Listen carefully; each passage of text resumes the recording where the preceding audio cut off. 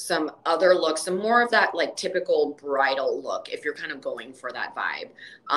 You know, I like color, so I chose a lot of color outfits. But if you want to stick to your traditional white look, I thought this one was really pretty.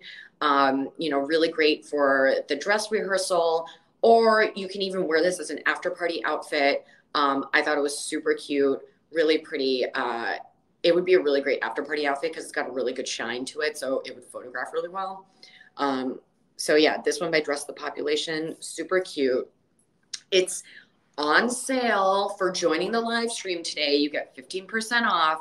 So it comes out to $227, and it is a really cute dress. Also, if you guys don't know or you're not familiar with Dress the Population, the brand itself it's like a perfect go-to for all things wedding.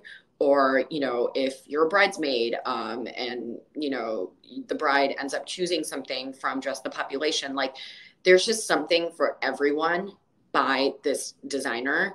There's just a lot to select from. I just think they're just a really perfect go-to wedding hub for, you know, literally any outfit that you need, whether you're a wedding guest or part of the bridal party or the bride yourself.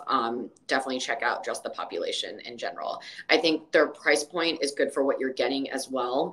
And it's just really pretty dresses.